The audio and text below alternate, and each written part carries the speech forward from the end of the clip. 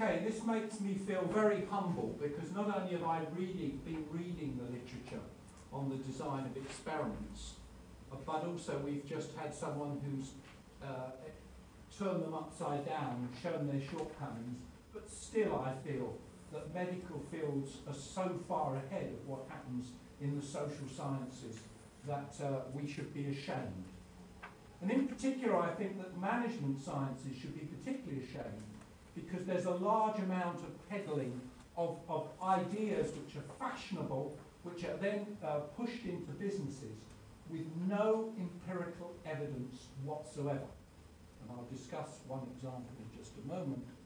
So what I want to do is to see whether we can't find, with the help of in particular the history of technology, examples where natural experiments occurred that throw some of these theories into sharp relief. So this is about one natural experiment which took place remarkably 50 years ago, although many of the issues remain exactly the same. So excuse me walking around, but I'm actually an innovation researcher. That's to say I'm concerned with such basic questions as what works and what doesn't work when it comes to promoting new technology. I don't know how to answer that question, and so what I've been trying to do is to promote the use of natural experiments, and the one that I want to focus on today is why do some R&D projects succeed and why do some fail? So I want to test a distinction which is due to a former colleague of ours, a very simple distinction that he has put forward, and I'll explain, between what you might call physical technologies and social technologies. Those of you from an education or psychology or management background might spot that in the social technologies a comparison with what are sometimes called wicked problems. But my focus here is merely on whether this particular approach has legs. So we want to know what works in innovation. We want to know what doesn't and what's a waste of time when it comes to R&D. Now, clearly the ideal, as we've just had discussed, would be some kind of randomised trial, obviously, with blind assignment and double-blind testing, with random assignment and double-blind testing. It's precisely, however, the nature of many of these projects that often they are just one shot. One project is selected. Just occasionally you have rival teams. For instance, it would be very interesting to look back in the past where there were rival teams to develop things like nuclear bombers. But most of the time you only have one-shot experiments. Another approach has been to use statistical inference, in particular using slightly bogus indicators like patents or R&D expenditure as proxies, for instance, for innovativeness. That's resulted in a large number of regression equations being done, which murder statistics using dodgy data. This particular institute has a strong reputation for case studies, and case studies give you a gloriously nuanced insight into what happens in a particular set of circumstances, but the difficulty there is it's very hard to abstract from context. And what I want to do today is to try and find some way of extracting the effect of a particular company or a particular time or a particular technology from the inference that we can make. So the advocacy that I'm going for here is that I want to advocate the use of natural experiments. Firstly, because we can get over this problem of context, we can isolate the particular variables of interest, although I appreciate you will find this very controversial. And the second aspect of natural experiments that appeals to me is that these are for real. They are real-life situations. These are not random trials. These are not trials in the sense that you're talking to R&D managers and asking them to conduct experiments. These innovations were being implemented in all earnestness. Now, clearly, there is a large number of shortcomings to these kinds of experiments. Some of these are very clear. For instance, observer selection bias. You could point to me and say, Jonathan, you picked that because you've been obsessed with this particular thing for 10 years and you thought it would make a nice natural experiment. What can I do? I can only plead guilty because it inevitably, the part of the role of the researcher to sieve out these different situations, and this is perhaps only the second of 3 or 4 that I've found. A more subtle problem is the fact that we're dealing with human subjects rather than drugs. And there may well be subject selection bias. Now that doesn't seem at all obvious, but if you take an organisation, this university for example, you can tell an engineer because they have rather dull dress and drive a Saab. You can tell a sociologist because they'll have an open neck shirt, jeans and trainers. You are aware that there is this kind of packing process, this kind of assortment going on in organisations, in universities, or more to the point, in companies, whereby certain types of people are selected for certain types of roles.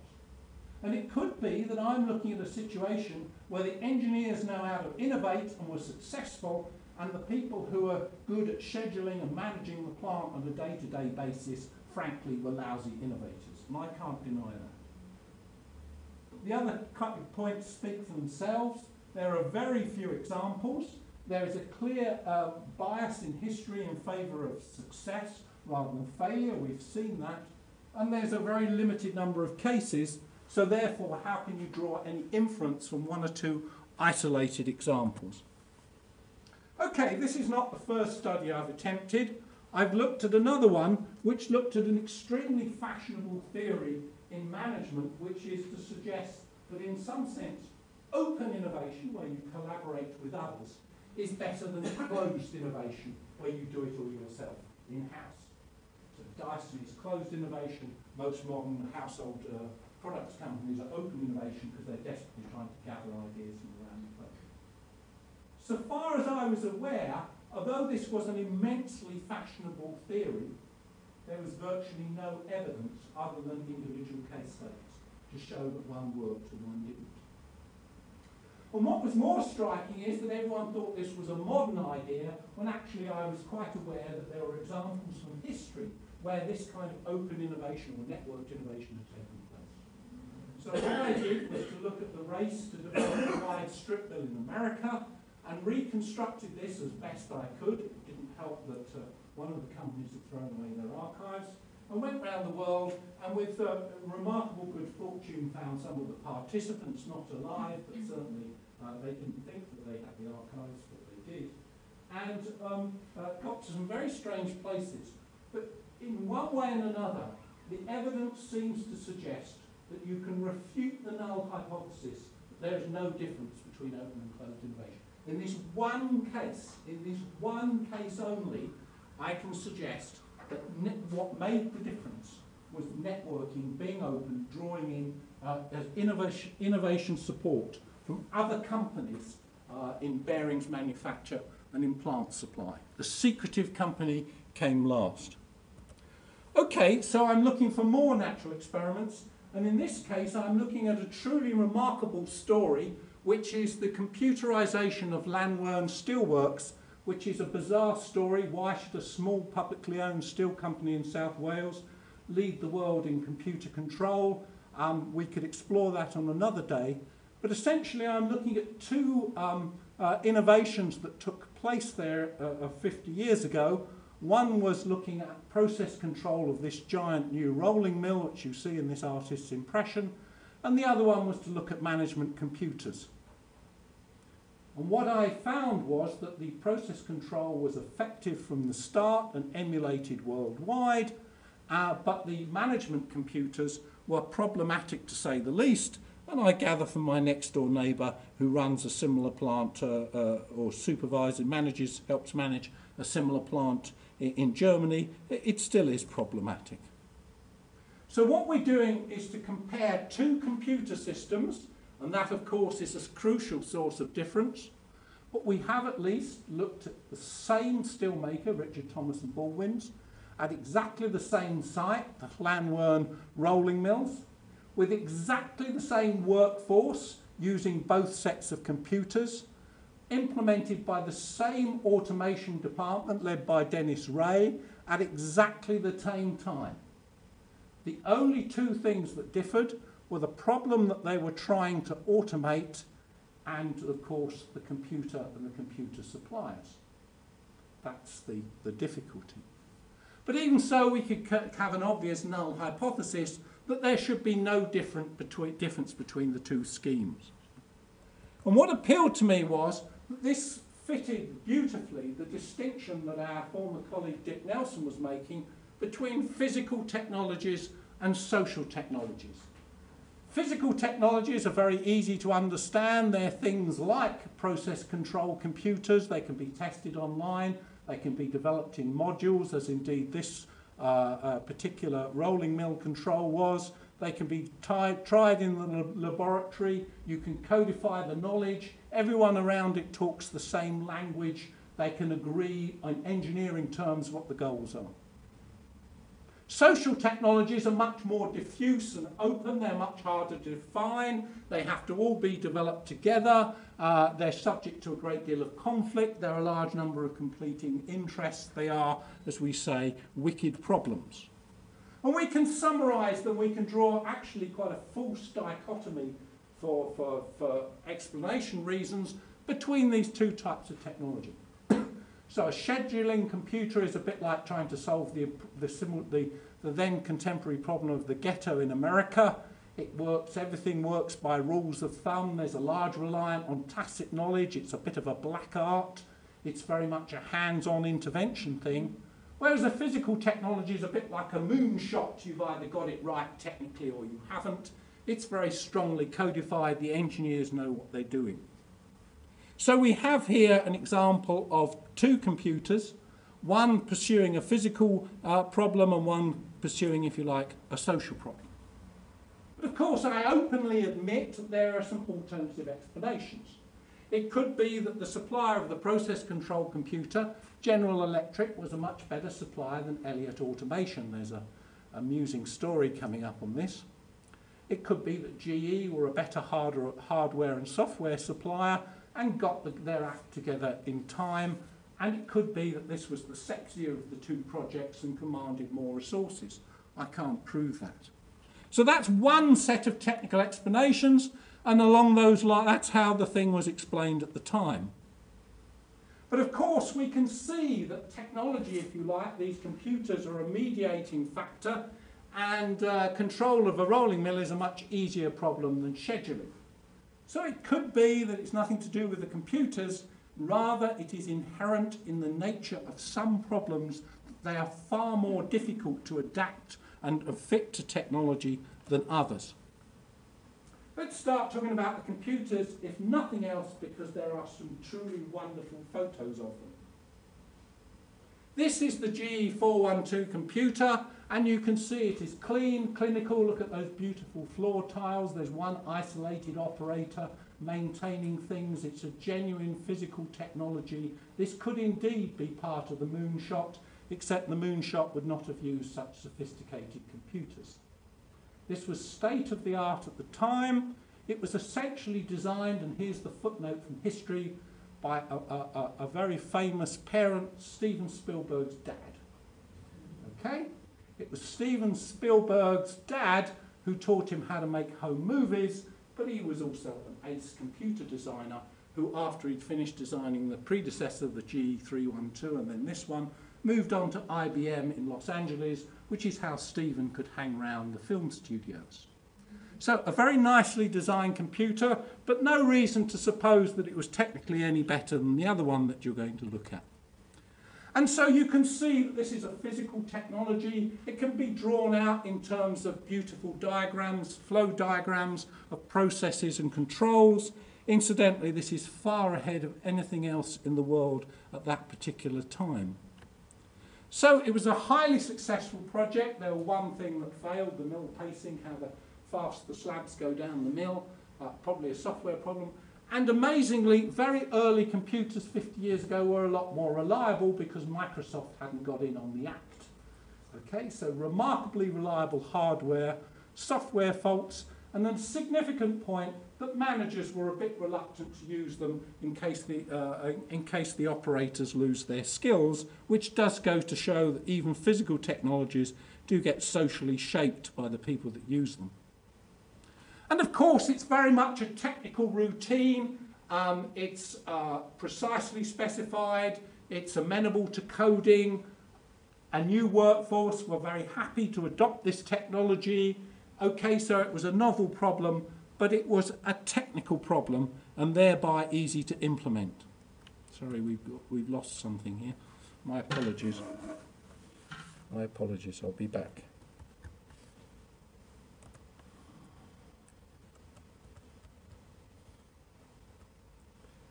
Okay, let me show you a truly glorious gendered photo. I love this collage, which was done by Richard and Thomas and Baldwins at the time. You can see the women with their beehive hairdos punching out paper tape for the scheduling computer, and needless to say, the men are standing around talking, and it's just a fantastically gendered photograph, and is a total misrepresentation because at the time there were many women programmers, including the people that programmed this computer, and there were many women present in the computer industry, but that was not reflected in the publicity of the time. But scheduling is very much a social routine.